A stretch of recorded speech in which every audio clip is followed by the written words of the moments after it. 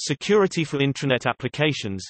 If an applicatino is intended to work only on a machine which is not connected to the Internet but stores extremely confidential information, should we implement same security policy as if it was intended to be exposed to the Internet? I'm about to conduct a pentest audit and thinking what recommendations should be written for such application and how strict should they be.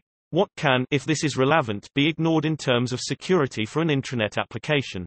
A computer not connected to the Internet is somewhat of an oxymoron nowadays. It may not be exposed directly on the Internet, but it is very likely part of a LAN, and in that same LAN there are other computers with access to the Internet.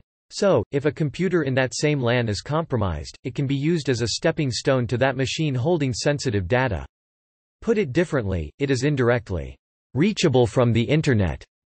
Even if you can isolate it from the network completely, which is rarely practical, you still have to factor access controls, physical security, internal actors etc.